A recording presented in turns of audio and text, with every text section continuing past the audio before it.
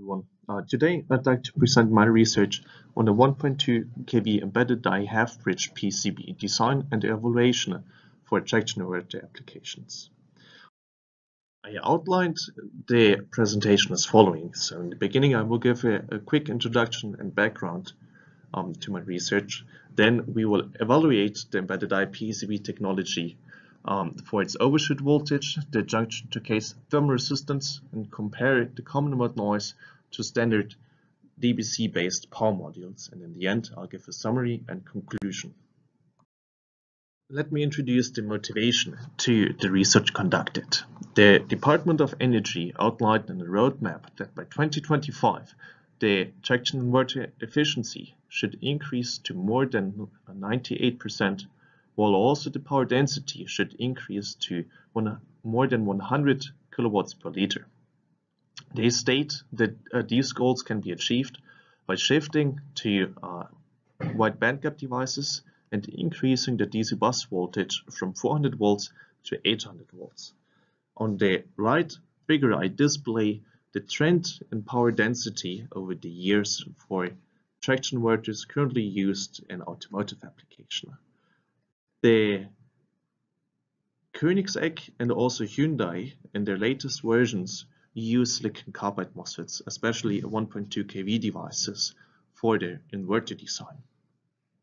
What we propose though is if the DC bus voltage is 800 volts to use 900 volt silicon carbide MOSFETs instead of the 1.2 kV devices. Reason being is that with a reduced breakdown voltage, the drift layer of the die can be reduced and therefore also the RDS on, resulting then in smaller losses of a 900 volt silicon carbide MOSFET compared to a 1.2 kV device. The challenge with using 900 volt silicon carbide MOSFETs for an 800 volt DC bus application is that the maximum DC bus voltage can reach 850 volts. Thus, the maximum overshoot voltage is reduced from 350 volts for 1.2 kV silicon carbide MOSFETs to 50 volts for a MOSFET with a breakdown voltage of 900 volts, resulting then in having to have either a small DIDT or very small current commutation of strain inductance. Researchers at the NC State University conducted research on how to reduce the strain inductance of the current commutation. They achieved a strain inductance of 13.1 nanohenry and 7.5 nanohenry respectively. Yet, with such small strain inductances, the overshoot voltage was always larger than 112 volts, highlighting that I have to have an even smaller strain inductance to achieve an overshoot voltage of only 50 volts. So how can we reduce the current commutation of strain inductance? First, we have to understand what parts contribute to the strain inductance. So that's to the most parts, the DC link capacitor, the DC busbar, and the intrinsic strain inductance of the power module. To reduce the whole current commutation of strain inductance further, we propose a highly integrated inverter design. So we use a heavy copper PCB as our base. We used it then for the busbar and also to place the silicon carbide MOSFETs or integrate the silicon carbide MOSFETs within the PCB structure. And on the left side we have then the DC link capacitors, where we then use ceramic capacitors instead of film capacitors to reduce the strain inductance further. And then we have double-sided cooling for the high side and low side silicon carbide MOSFET. The embedded die PCB layer stack-up is depicted in the picture below. We have the silicon carbide MOSFET die, which is sintered to a copper lead frame, and the copper lead frame then is placed into the core material of the PCB itself.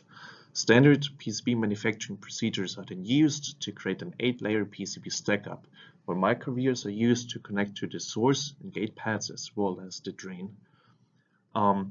High thermoconductive prepreg layers used at the top side and bottom side to electrically isolate the high voltage traces towards the heatsink. With the highly integrated inverter design, there are inherent challenges. The first one is, of course, that we have to keep a small current commutation of stray inductance to use the 900 volt silicon carbide MOSFETs. Then we have to ensure that the current density within the DC link capacitor region isn't too high, as well as providing a high thermal conductive path from the silicon carbide MOSFET towards the top and bottom side cooling, while keeping the common mode noise to a minimum. In today's presentation, I will focus on the results of the switching transients, the thermal conductivity, and also the common mode noise evaluation. This then brings me to the embedded die PCB technology evaluation itself.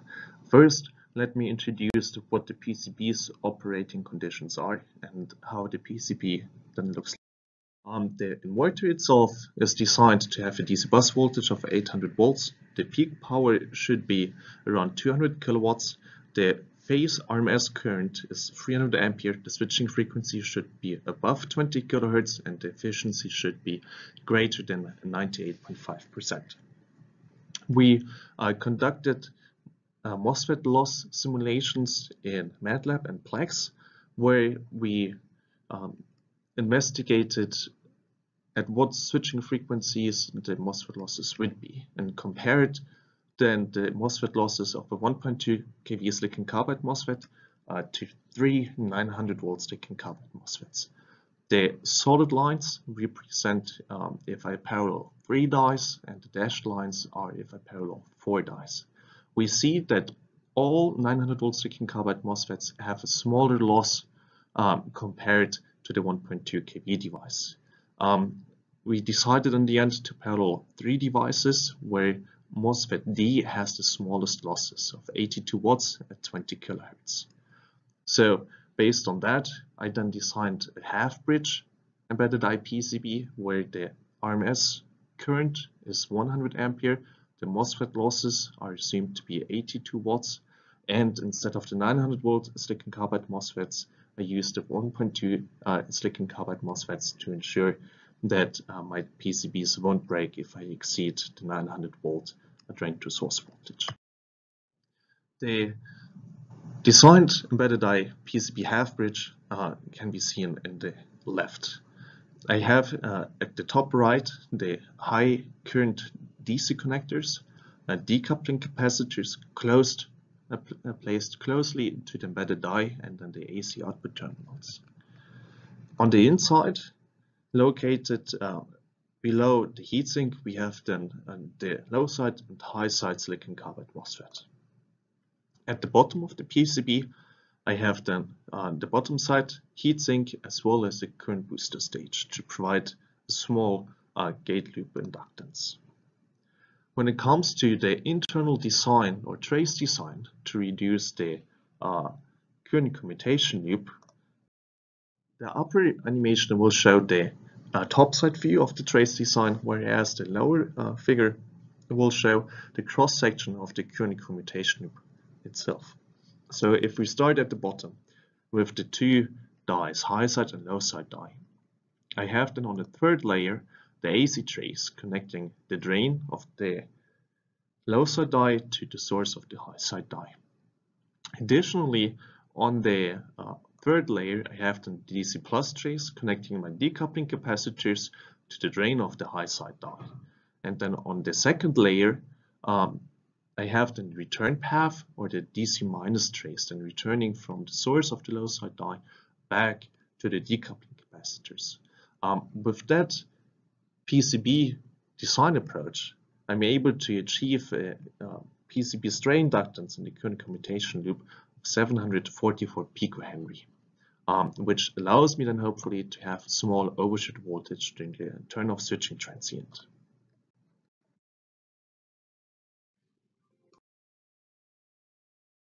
The turn-off overshoot voltage is then measured with a double pulse test setup, where the DC bus input voltage is 855 volts, the device is turned off at the drain current of 142 ampere, and the voltage slope should be larger than 20 volts per nanosecond. As a reminder, the maximum overshoot voltage must not exceed 50 volts to allow me to use a 900 volt silicon carbide MOSFET. The measurement results are depicted in the left figure, where the load current was at 142 ampere and the blue curve represents the drain to source voltage of the low side die during the turn-off switching transient. At a switching speed of 69 volts per nanosecond, we would reach then a maximum drain to source voltage of 904.6 volts, meaning then that if I switch at a smaller speed than the 96 volts per nanosecond, I will always be within the voltage margin of a 900 volt silicon carbide MOSFET, thus highlighting that with an embedded PCB design I could use an 800 volt DC bus voltage while using a 900 volt silicon carbide MOSFETs. This then brings me to the thermal analysis of the embedded PCB. We have the following conditions. So the maximum junction temperature of the silicon carbide MOSFET die must not exceed 150 degrees Celsius, while the coolant temperature is at 70 degrees Celsius. From the loss simulations, we do know that the MOSFET loss is 82 watts. We also assume that the heatsink thermal resistance is 0.4 Kelvin per watt, which means then that the total thermal resistance from junction to coolant must be smaller than 0.98 degrees Celsius per watt, resulting then in a junction to heatsink thermal resistance of no more than 0.58 degrees Celsius per watt. We then analyze the junction to heatsink thermal resistance with a thermal analyzer setup in our Arlington lab, where we follow the JESD 5114 standard to measure the junction to case thermal resistance. And the standard defines that the body diode 4 volt voltage drop is measured in correlation with the junction temperature. Then two measurements will be conducted where the thermal impedance is measured, where silicon oil is used as the thermal interface material, and then a Corning thermal paste is used as the thermal interface material while we measure then the thermal impedance the second time. And the divergence point of these two curves equals the junction to case thermal resistance. The thermal impedance test setup is depicted in the left picture, where the embedded PCB design is clamped to a heatsink with a constant pressure. Then we supply current for the die heating, and we will measure then the body diodes for the voltage drop. Two measurements are conducted, one with a silicon oil as a thermal interface material, and the second one with a Corning thermal paste as a thermal interface material. The resulting thermal impedance curves are depicted in the right figure, where the red line represents the thermal impedance while using silicon oil as the thermal interface material, and the blue line represents then the thermal impedance if we use a Corning thermal paste. We have then the divergence point at 0.48 degrees Celsius per watt. And I conducted these measurements then for both high side and low side MOSFET, as well for top side and bottom side. The averaged top side thermal resistance and bottom side thermal resistance are 0.625 Kelvin per watt and 0.418 Kelvin per watt, resulting then in a combined thermal resistance for the double-sided cooling from junction to heatsink of 0.28 degrees Celsius per watt. If I would use the single-sided cooling, the thermal resistance junction to heatsink would be 0.475 degrees Celsius per watt, highlighting that we meet the requirement of having a thermal resistance junction to heatsink smaller than the required 0.58 degrees Celsius per watt. Compared to standard DBC substrate or TO247 package, we were able to reduce the thermal resistance junction to heatsink by more than half. Then already to the last point of the evaluation, the common mode noise comparison.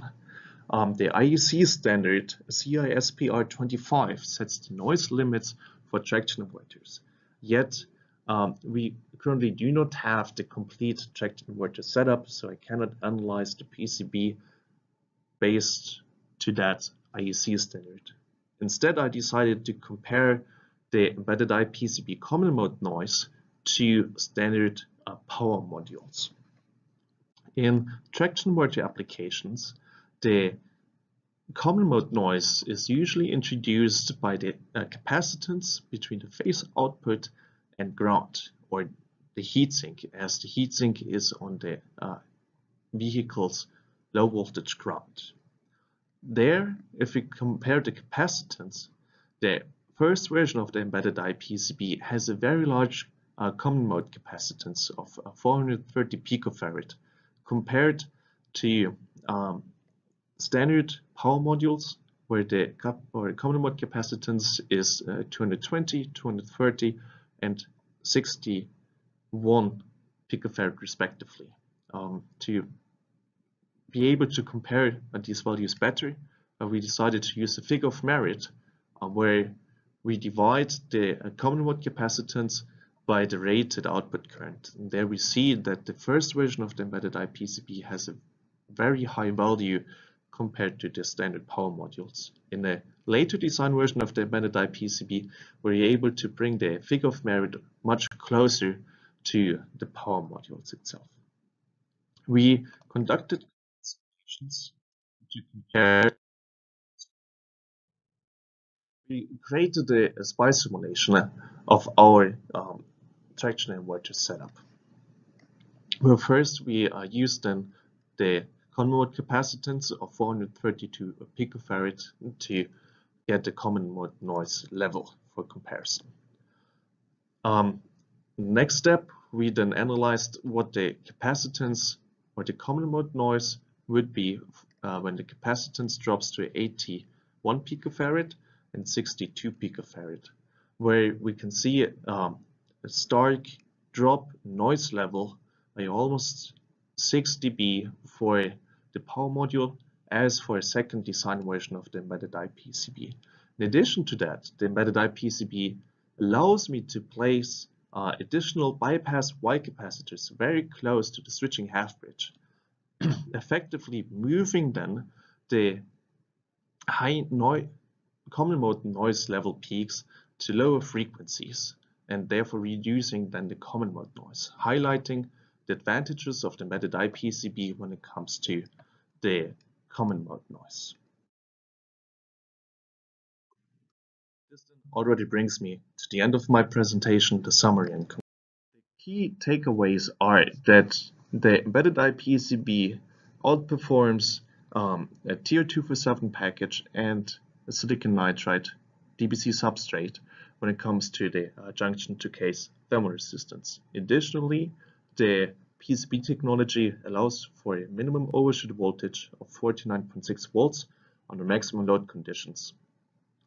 In the first design version of the embedded PCB, the coupling capacitance is much larger compared to power modules with a similar power rating, yet that could be mitigated with future embedded PCB design versions.